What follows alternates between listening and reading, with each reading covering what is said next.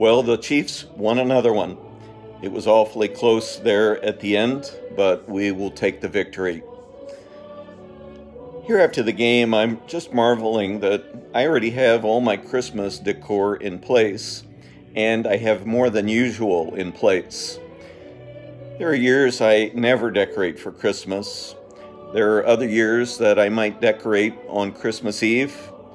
There are years when I might put a tree up a week early or something like that, but this, without a doubt, is the year I've put up more than usual, and it's all been up for a while now. That's not surprising. It's not out of place this year. I think many of us have started early. Typically, I like to savor Advent because it's such a short season. It is so full of powerful readings and beautiful imagery in the scriptures and the liturgies. I love music for Advent. I love to savor the mystery and the quiet of the season. But this year, like most of us, I am rushing it a bit. I'm just ready.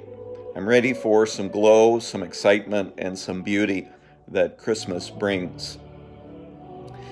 I'm listening to my favorite Christmas song. Somebody asked me recently my top 3, and without a doubt, this one is always number 1.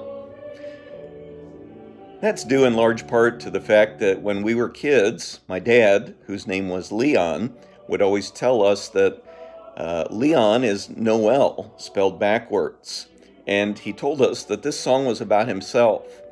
And I always loved that. It always brought a certain magic to this song. So to this day, I always think of him when we sing it at Mass or when I listen to it here at home. I'll admit I get a little emotional as I listen to it.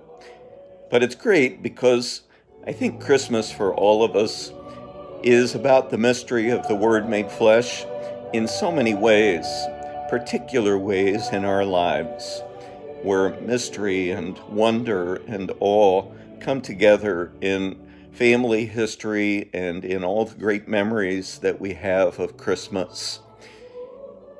If you live long enough, you also have some painful memories of Christmas. And really, the older I get, the more I realize all of it belongs. It's all part of the reality of our celebrations.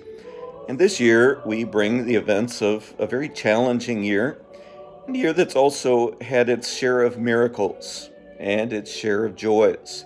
More time together, maybe more time to reflect, maybe time to look at the world through different eyes, and bring it all to bear on the Christmases that we have celebrated up till now.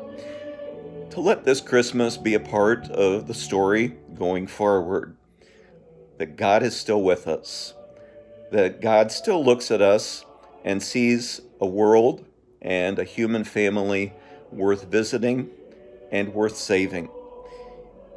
I hope your celebration of the weeks to come will be special. Maybe it'll be the best Christmas ever. God knows it's different. God knows this year has changed all of us. And hopefully the grace of Christmas will bring even deeper beauty forth from the journey of our lives as we celebrate God with us.